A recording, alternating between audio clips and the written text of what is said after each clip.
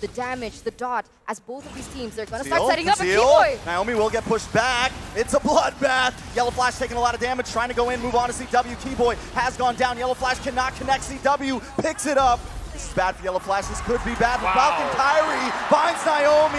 Can it get a double? Make it a triple. That is a full team wipe for Onic. This is huge. Can they end it here? The king of the sky, and he just dismantled Falcon Esports here. And they're going to march into base. This might not be a final push.